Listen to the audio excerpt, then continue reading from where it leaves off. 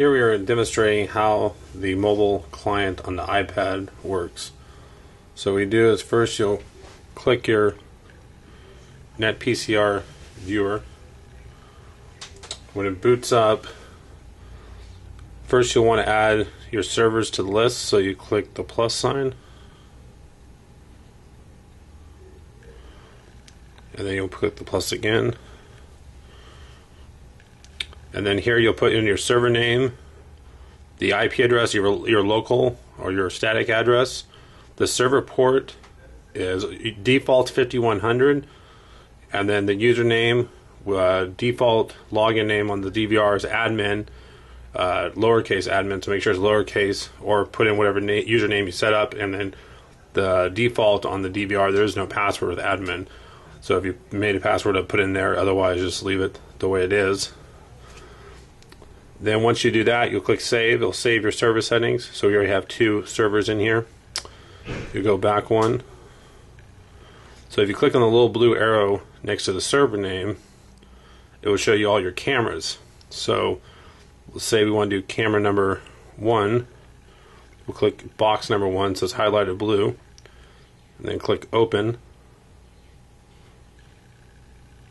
And then you'll see your camera number 1. Then you can go back to server list and say we want camera number 10, box number 2, click open, and then it shows the camera number 2. What's nice about this client is you also can add multiple cameras from multiple servers. So we click on Office here. It's a different DVR altogether, and we click camera number 1 and push open. Then it shows a camera from the another location. So you have 2 different locations here, one an office and one a mattress store, and then you can have a total of 4 cameras there. If you want, you can make one full screen by just double clicking it. Also, it will control your PTZ cameras. So we click number 4 here and click open. This one here is a PTZ, so if we move it, takes a few seconds sometimes depending on your network, the camera will move around. Should have pushed it.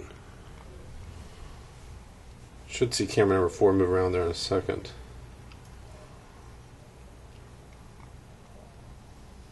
There it goes. The PTZs work a little bit slow sometimes depending on your internet connection, your upload and your download. It works a little better on the iPhone app than it does on this for the PTZs. But basically, that's how this client software works.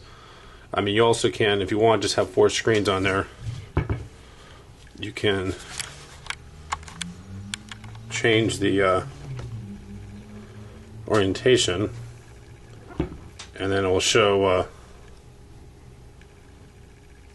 4 cameras. It won't show the menu options, but that way you can get 4 cameras full screen on your iPad.